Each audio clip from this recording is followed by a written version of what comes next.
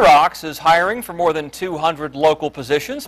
Company executives tell Fox 43 News they're getting customer service reps, quality assurance analysts, technicians, service center managers. All of this is happening at their Chesapeake call center on Crossways Boulevard across from Greenbrier Mall. If you're interested, we have a link to apply on fox43tv.com. Just click on the featured links page. And we know you're interested in this because everybody's been searching for it. Later this week, Target will be looking for new employees to work at its new store in Virginia Beach. Company managers will be at the Westin Hotel at Town Center on Thursday, Friday, and Saturday. The times are on your screen there.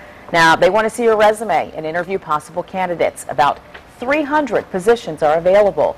The new store is scheduled to open in October. And there are more job opportunities at a military career expo tomorrow. That runs from 10 o'clock in the morning until 2 p.m. at the Omni Newport News Hotel. Dozens of companies will be there too. Be sure to bring that updated resume and dress in your business best.